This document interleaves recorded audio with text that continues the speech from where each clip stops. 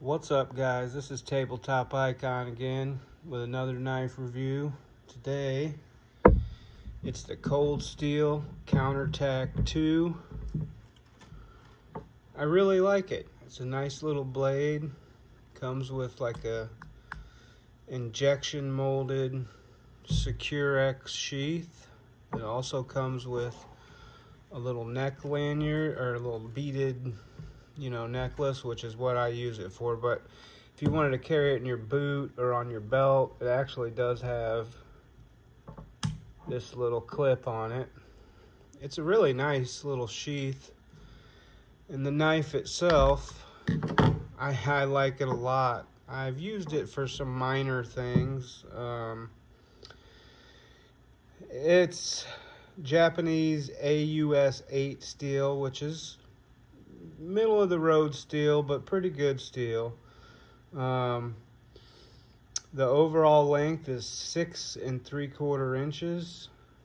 I don't know if you can tell by looking at it, but it's 4 millimeters thick, so it's small, but it's kind of stout. It only weighs, I think it said 2.1 ounces, so it's really light. And if you're like me and you got medium-sized hands, not super big hands, but medium-sized, it fits my hand really nicely.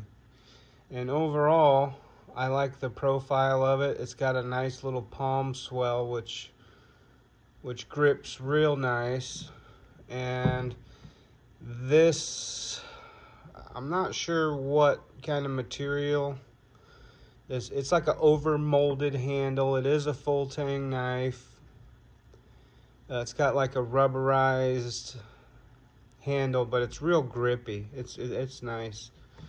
It's got a super sharp needle point on it. It's almost like a chisel ground. It's flat on the other side, but it's really nice. A really nice little profile. It's discreet. I can wear it around my neck. I wear it around my neck just about everywhere I go. And if you wanted to slide it on your boot, you could do that with this. And it's even though it's a plastic clip, it's pretty tight. It holds pretty good. Yeah.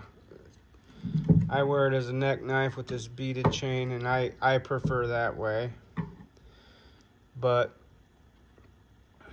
I'm not a big Cold Steel guy, but I've got a couple of their knives recently, and for what you pay for it, I think this was somewhere in the area of 35 bucks.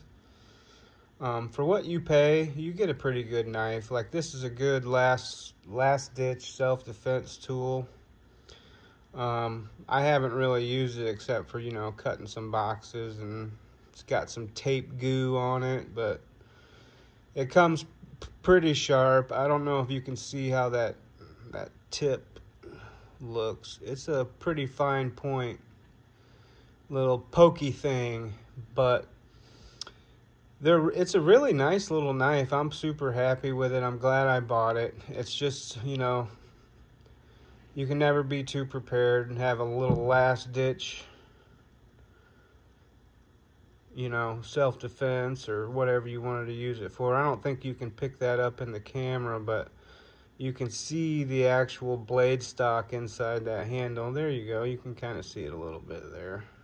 So it is full tang.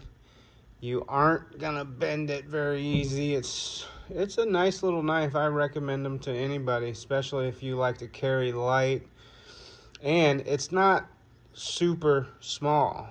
Like I said, it's 6 3/4 inches, so it's almost a 7-inch knife overall. The blade length is 3 3/8 inches, so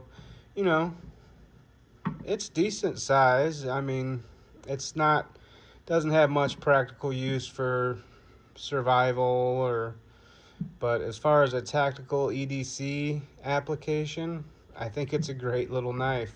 You should go pick one up. They're super nice. Make sure to like and subscribe.